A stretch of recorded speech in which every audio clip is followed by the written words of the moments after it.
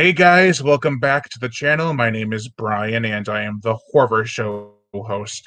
And today I have a very special guest on my channel. I am very honored that he was able to make time in his busy schedule to come on my show. He is the executive producer of The Fast and the Furious from way back in 2001, the writer of the Skulls trilogy, U.S. Marshals Ghost Ship, director writer of Quarantine 2, The Terminal, The Quiet Ones, and a director of Blood Brother and Deep Blue Sea 3, which is the highlight on this on this little interview we got going on. So how you doing, John? I'm doing great. How you doing, Brian? I'm good. I'm good. You want to tell anything to the fans of the movie? Well, I'm happy to get right into the questions. I mean, we had sort of a daunting prospect trying to follow in the footsteps of the 1999 Deep Blue Sea, which I revere, and so we all took it. We knew that we had a big task ahead of us, and we gave it everything we could. So I've been very excited about the response, and hope people get a chance to see it and let us know what they think. Yeah, I've noticed some of the responses to the film are quite positive. I was happy to see that because I do enjoy the film a lot. Oh, thank you. Yeah, no problem. Yeah, I was also surprised that IMDb is being the reviewers in there are being quite fair. Usually they're bashing these kind of movies, but yeah, you know what? That's a good point. I think when you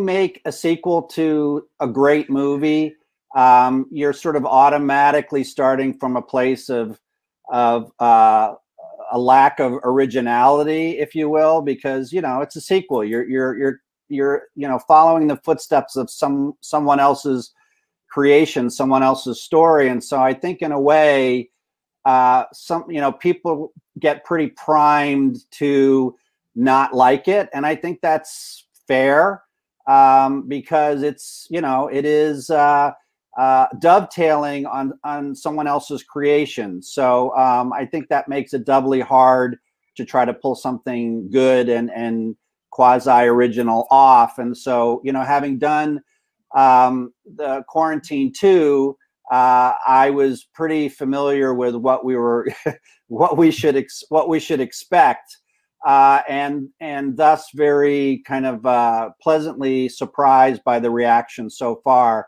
I just hope people, give it a chance, and a fair chance, and see if they like it or not. yeah, I actually watched the trailer when it first came out, and I was like, this looks pretty good. And then when I saw it, I was blown away. But were you involved in the early stages, like when it was first announced, like it was going to be on Netflix, and then it went into production? Were you involved during those early stages of the filming? Do you mean sort of in the development process, or? More so in the development process, yeah, because they first announced that it's going to go straight to Netflix, and then it kind of just went straight to Blu-ray and DVD and digital, which I was hoping for that too, so I'm happy it went there. Yeah, I honestly don't know where the Netflix idea came about. I don't know if that was an early deal that Warner Brothers had made with them, because when I came on the project, it was actually the idea was that this would premiere on Vudu, but Vudu at the time was owned by someone else. I believe it's recently been sold, and I think it got very sort of complex about how they were going to release this movie, and so ultimately was kind of released everywhere, but the number 2 was out, I believe, in 2018. Yep. And I came on the project almost exactly a year ago to the day today. And so when I came on the project, we were a little bit uncertain as to how the movie was going to be released.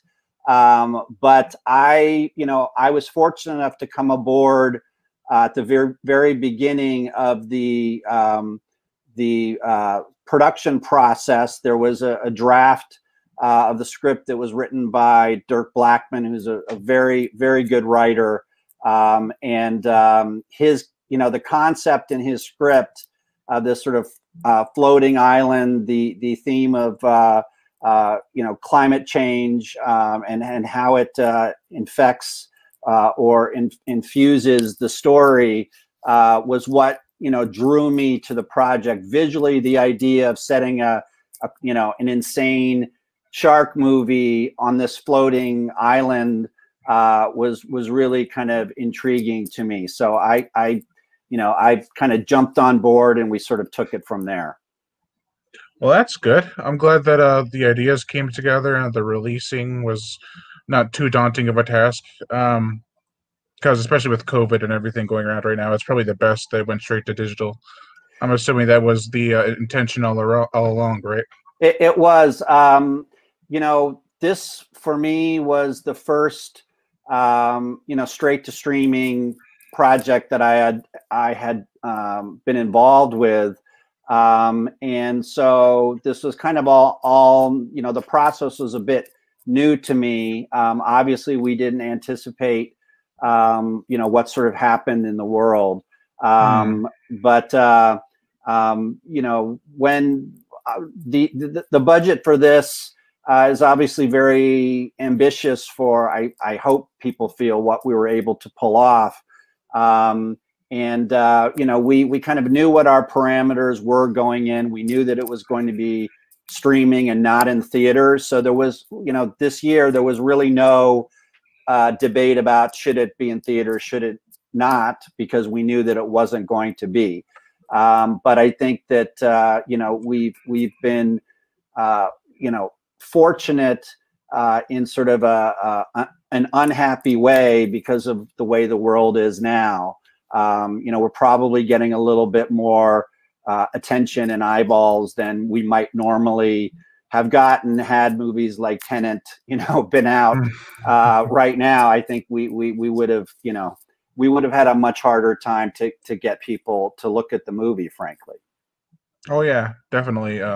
Trying to find the audience while all this is going on is just so true. Yeah.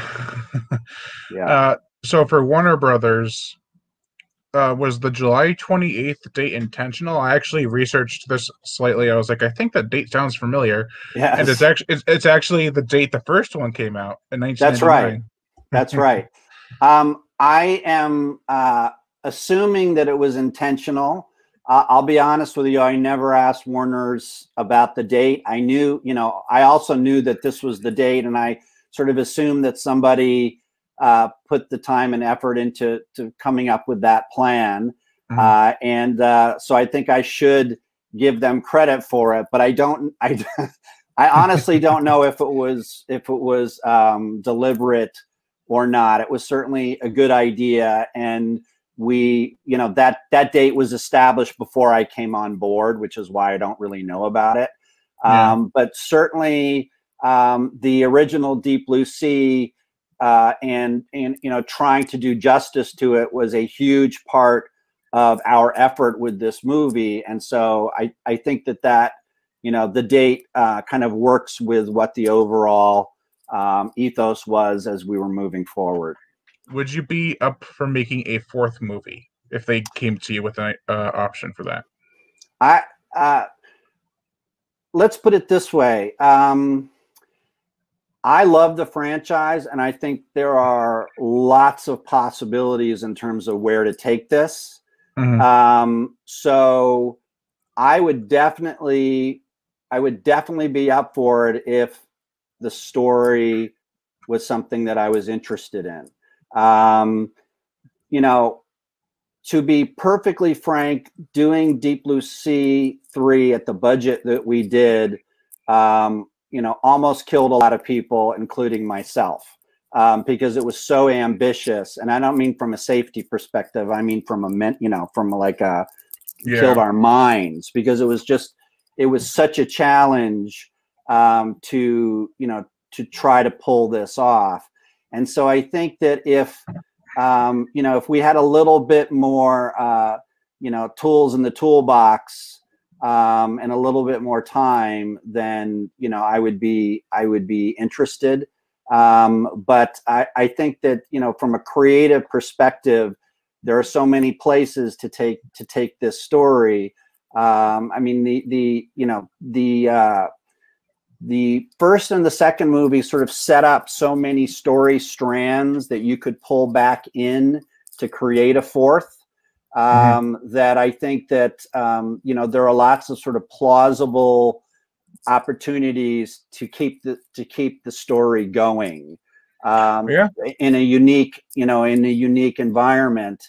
What I always return to for a potential fourth is, I really personally think it's important to maintain the tone of the first one. And so I wouldn't want to go the Jaws direction or the Sharknado direction. I would try to sort of keep this in the wheelhouse of the Deep Blue Sea franchise. But I think that means finding a really kind of clever and interesting locale that has a story and a theme behind it, like we had in Little Happy, and would take some work. But I would love, I would love to do a number 4, if we could, find a way to kind of, pull it off in a way that was satisfying for our audience. So I did have an idea, but you don't have to take it. It's just a suggestion. If you did a Deep Blue Sea 4, they said that all the bull sharks were killed, right? Maybe they weren't. Maybe they were hiding some. And like Dirk Blackman said, I watched the Comic-Con interview, where he was suggesting a battleship or a warship or something that houses the sharks, or something like that can house the sharks. So they were covering up so you have that whole cover up angle, and the sharks are still alive angle. So you got something to work with. I think that's a very interesting idea. There's a little bit of Day of the Dolphin in that. Do you remember that movie? No, unfortunately. It's probably way before. Yeah, I know it's an old movie, but you should. It's before my time too, but you should check that out. It's actually a really good movie. But that's an intriguing idea. I mean, it was really fun to kind of hear.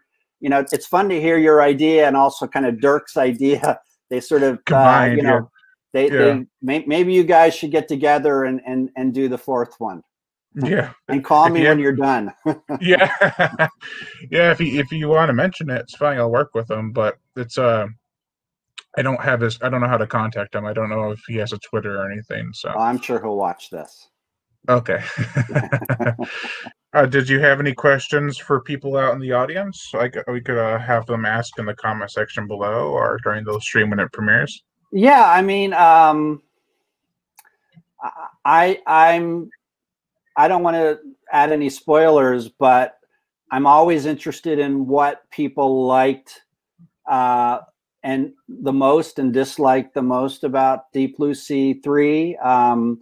I'm super interested in trying to discern if the subtle and also not so subtle climate change thread was something that people responded to, or did they feel it was exploitative? So that's another question.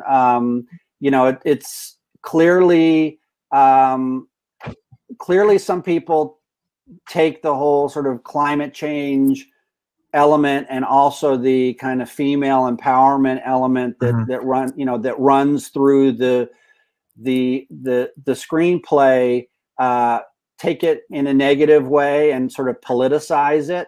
So I'm interested in, do you feel like that's the right thing to do? Is it not? Like, some people will not watch the movie because they hear climate change. Yeah, I've heard some comments. Yeah, and as you know from the story, the climate change element is really more of a ploy. And so there was a debate as to whether that should run in the trailer because it could politicize the movie perhaps. So I'm like curious as to whether people think that that was a good idea or not a good idea. So those are kind of my, my biggest questions. It's funny you mentioned that, because when the trailer, before the movie came out, I actually commented on one of the trailers. I don't know which one it was. I said, I have a feeling this climate change angle is just a ploy by the villains. I was like, I'm You've seen too many movies. I know. Yeah. But I thought the climate change aspect, like, it was handled well. It wasn't like it was trying to be forceful, like, you got to hear what we have to say about climate change, Yeah. I think movies that have to have that angle, a political angle like that, do it best when they're subtle. Because I agree. like you said, you're gonna lose a lot of audience members if they don't agree with your political beliefs on a movie. Yeah. So and we try, we in this kind of a movie, I think it would be a huge mistake to sort of use it as a soapbox for anybody's, views. I think it's just more, this is the setting is in an environment that is being threatened, and that's just a fact. And that, there is the climate change theme, I think we handle in what I feel is a good and subtle way through the Richard character and the Lucas character and their sort of debate, and both of them are kind of at extreme ends. And Tanya's character, Dr. Collins, is sort of in the middle. That's kind of our simplistic view of where we took it. But it's ultimately their positions are defined by their actions.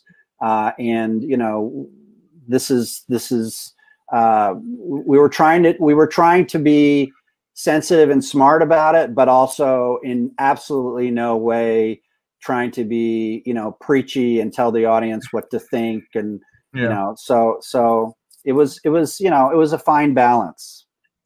My best piece of advice for anyone who doesn't want to watch a movie because it mentioned climate change, if you enjoyed the first movie for not taking it seriously and just having a fun time, then do the same with this one.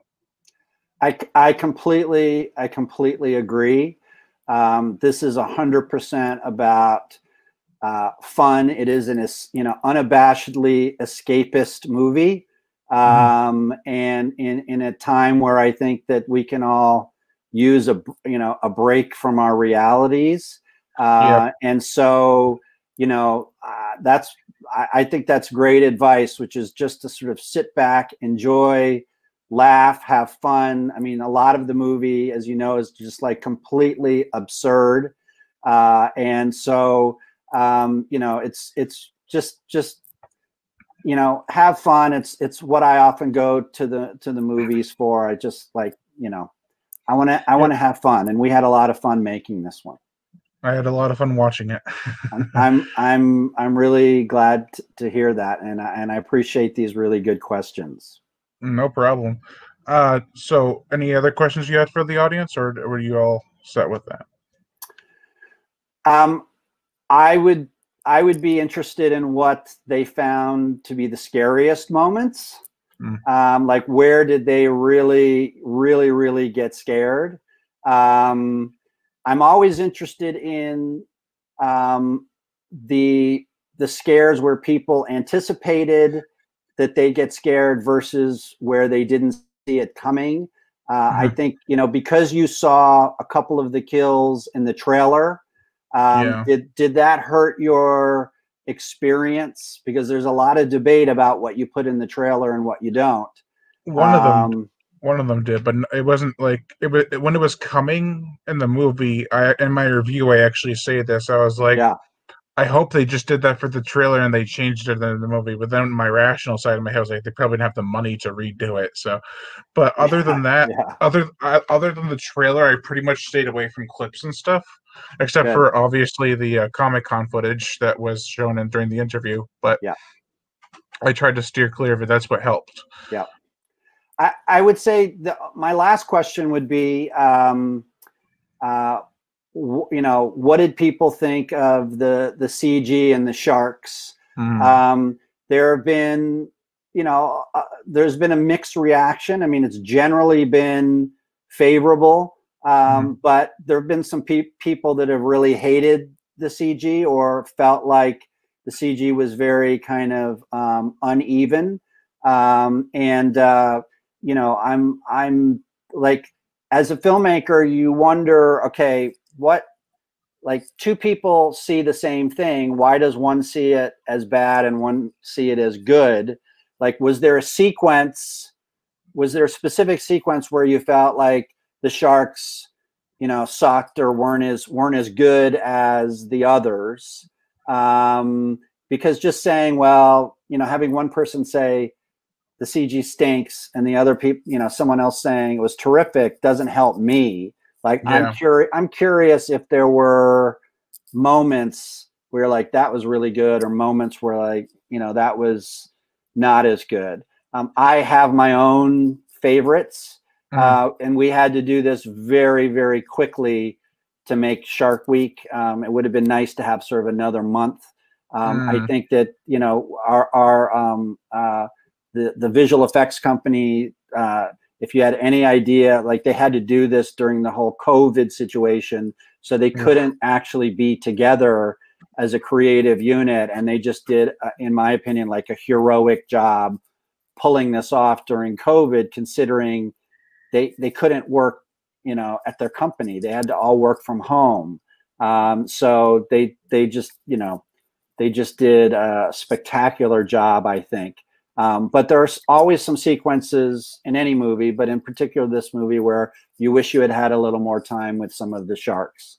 So, I'd be interested to see what people had to say about that. Also, I think, like I said in my review, that 95% of the effects were above average. So that leaves about maybe 60% of the effects that were excellent, and about 35 that were above average, which is still leaving 5% of the effects to be a little shaky, but not too bad. So I think, especially when you watch a Sci-Fi Channel movie, most of the time their effects are but some of the time they are okay. But I think this really added weight, which is a big factor into the effects. Like, if you don't have weight on these sharks, it looks like there's just a giant cloud swimming through the water. It doesn't, you don't feel the weight of these sharks, especially in the opening scene where you have the sharks swimming in front of the camera. You can really feel like they're really there. Like they're trained, not trained, but they know how to move as in formation, because there's one part in the scene where there's the three sharks, and you have one kind of veering to the other shark, and it kind of goes back, like, oh, I gotta fix myself. That's natural. It's like something a shark would do. They don't just swim in a straight line. They would be kind of veering off, but trying to stay together. So it really worked in a lot of scenes, and I was surprised, especially when watching the trailer. I was like, oh, this is 100%, like, a really good, like, a lot better than most Sci-Fi Channel films, probably all Sci-Fi Channel films. Right. But also, I like the fact that you brought back the practical shark from part 2. I don't know if it was the same one or if they rebuilt it or remade a new one. But you had the practical bull shark, and that's on that scene with the boat. Yes, it looks great. That was Bella. That was from the second movie. That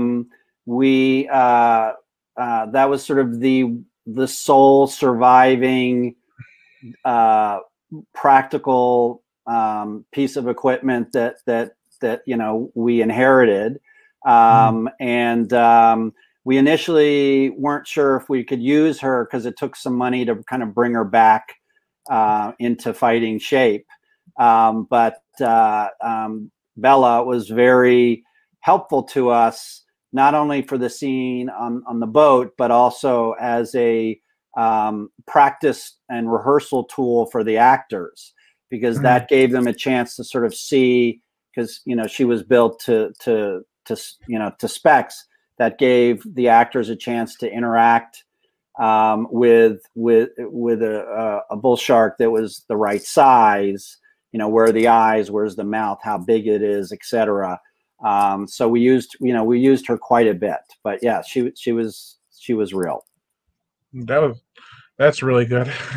Good to know because it was fun. Yeah. Yeah, definitely.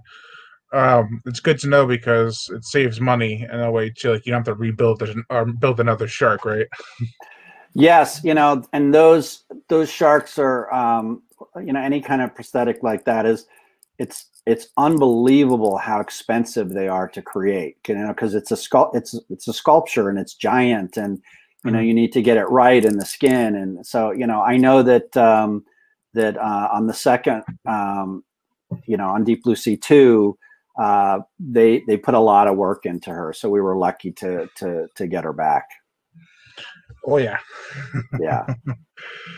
That really does help with the film too, because a lot of shark films, when people watch them, all they see is CGI and CG sharks, and so having a practical shark in there will please not only practical effects fans, but the CGI isn't too bad either.